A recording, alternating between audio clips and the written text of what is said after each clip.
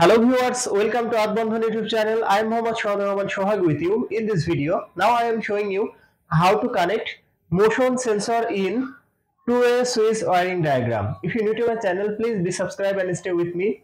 Press the bell icon for more my video. If you already subscribed, thank you so much. So viewers, let's start.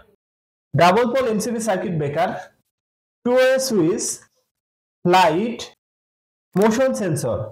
Phase connection input to double pole MCB circuit breaker. Neutral connection input to double pole MCB circuit breaker. Phase connection from double pole MCB to connect two-way switch middle point. Phase connection from two-way switch L1 point to connect light. Phase connection to motion sensor connection. Phase connection from two-way switch L2 terminal to connect motion sensor. Neutral connection from double pole MCB to connect motion sensor.